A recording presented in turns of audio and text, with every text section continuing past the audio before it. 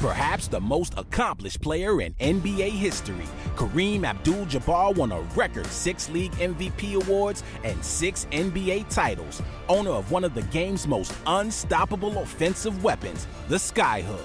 He still stands as the game's all-time leading scorer.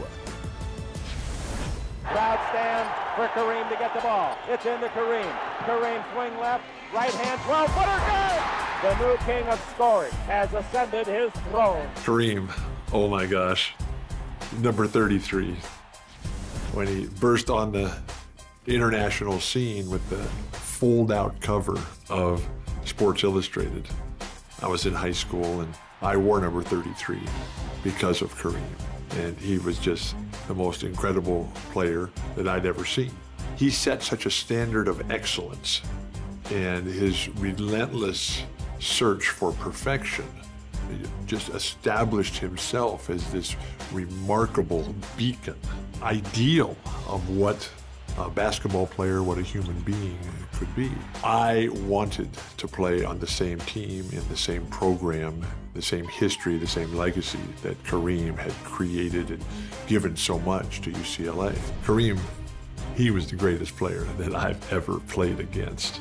The first time playing against Kareem, but the first time he was Lou Alcindor, and he just created just an incredible challenge for me. He was with the Milwaukee Bucks, and they had the interleague matchup, Milwaukee Bucks against the Kentucky Colonels, and that was my first time, competing against this giant of a player. Kareem and I grew up together. I've known Kareem since I was 14, so I mean, I've seen the metamorphosis of a basketball player that started out at 14 and ended up being probably the greatest scoring center in the history of the game. I do remember that when Kareem was a freshman,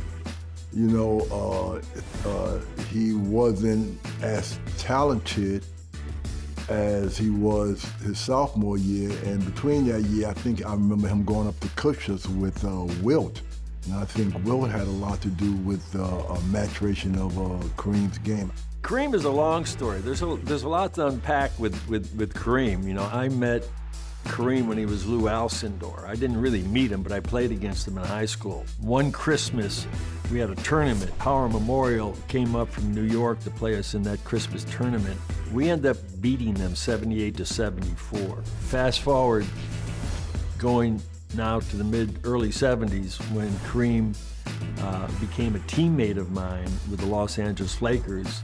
I used to remind him all the time about, how much fun it was that we beat you at in Schenectady, New York, and if it wasn't for those officials, we would have busted your chops. And he said, by the way, I came back the next year and we played again, we beat you by 50. I said, yeah, but Kareem, I wasn't there. I was at the University of Kentucky at the time. And so we always had these little conversations that turned out to be funny about those moments. The first year when I met Lou, I was a sophomore and he was a freshman. This 7-foot, 1.5-inch giant is largely responsible for the unbelievable records the Bruins have set in the last 2 seasons. A superstar in the making. We were playing out in UCLA at Poly Pavilion, and we were playing Oregon State, and Kareem, began to holler, hey, give E the ball, give E the ball. We was playing against him, and he was cheering for us. And it was one of those things where I think that after that, when we began to play against one another, then all of a sudden, I think the tension between Russell and Wilt, all of those years, it kind of happened with Kareem and I. I think that when we began to play against each other, there was such a challenge, and it was just every game. I wanted to destroy him, he wanted to destroy me. And it was one of those kind of situations that kind of bloomed and kind of grew to become, a really challenging situation.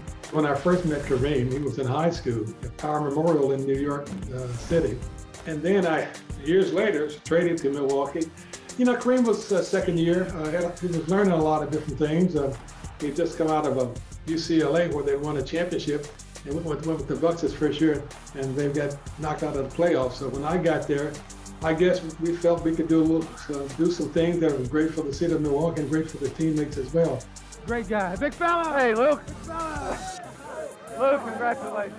Oscar just paid you a great compliment. You had a great series. Congratulations. Kareem was truly about team, and he was about winning, but didn't speak about it a lot. But, you know, you can tell him, Cap, you got it? Wouldn't say anything, you know, rounds and after that, Cap, you got it? You got everything? Yeah. And Kareem wasn't the kind of guy that, come on, you guys, every now and then he would do it, but he wasn't about, come on, come on, come on. He knew what to do. To Cooper, dribble drive down the middle, lay to Kareem, and Kareem scored.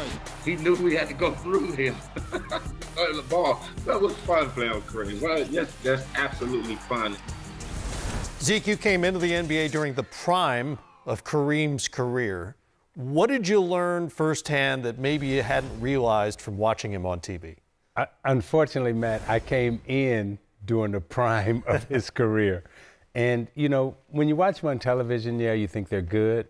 But then when you actually get a chance to play against him, not only do you realize how good he is, but how smart he is. And I remember I was a designated double teamer, so we double teamed Kareem every time he touched the basketball.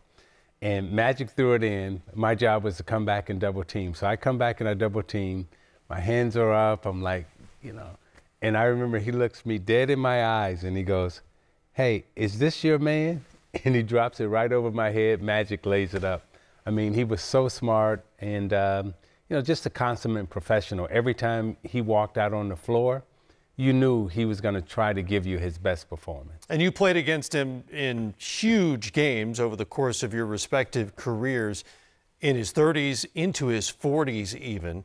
What did it mean for you and your teammates and your coaching staff as opponents to game plan against Kareem? Well, everything started with Kareem. And it wasn't the Lakers. It was like, okay, this is how we're going to guard Kareem. And then everything, you know, came after that. So we would try to double team him. Sometimes we would try to triple team him. But every time he touched the basketball, it was like a double team or fake. But you couldn't give him the same look every time because, again, he was so smart and he read the defense. He was almost like playing against Tom Brady. Can't give him the same look every time because they're just going to pick you apart. And for all of us, you know, during that period of time, you know, Kareem was, you know, every time he walked into the room, it was like music was playing, like, you know. And as people know, I think he's the greatest player to ever play. You know, he's my GOAT. But, you know, what he was doing outside of the playing field during the time when I was a teenager and the social changes and the impact that he was making in society. And then you walk out on the court and you see number 33 in purple or 33 in gold, and you're like, wait a minute, that's him. That's the dude. But that dude is like hooking you. So game planning against him was extremely difficult. As a physical specimen, at 7 feet, 2 inches tall, with that sky hook, which requires incredible balance. No one's been able to replicate it since. What kind of an athlete are we talking about? You know, I don't think people realize how great an athlete he was, because 7'2", but then he probably had like a 36, 38-inch vertical. I mean, Matt, a lot of times when he shot his hook shot, like this was the basket, he was shooting it like this, you know, just throwing it down. And there was this great picture of him shooting a hook shot over Wilt Chamberlain. And Wilt was like, you know, very athletic himself. But Kareem is like maybe 2 to 3 inches over Wilt, just shooting it down. And, you know, he was gifted, he was strong. And again, just his grace, his professionalism, and just how smart and dominant he was. You would think, like, after a game, you'd be like, man, we did a good job against Kareem. And then you look at the stat sheet and it's like 26 points, 15 rebounds. Now, the times that I was following him when they were playing against the Celtics, watching him playing against the 76ers and Moses Malone, you know, watching him compete against other great teams, because, man, we hadn't become a great team yet. But, you know, Boston always was a great team.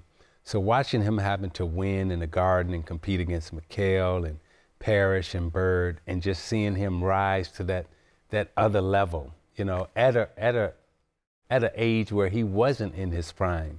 I think Kareem won the MVP out of the league or the MVP of the series when he was 36 years old.